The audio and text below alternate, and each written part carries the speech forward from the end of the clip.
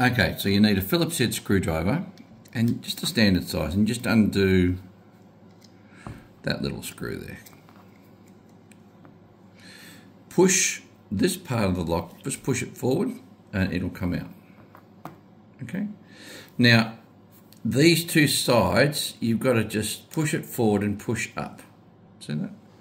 Bring that one out, do the same thing the other side, and that's the piece that fell on the ground. Now once we put it back, then it will be okay. So what you do is, you can see it's flexed, so you put it in that position there. That's going to create tension on the lock so it doesn't slip and slide. Put one side in, put the other side in, just like that. Push them all down to the bottom. Take this part and slide it back into so. Take the small screw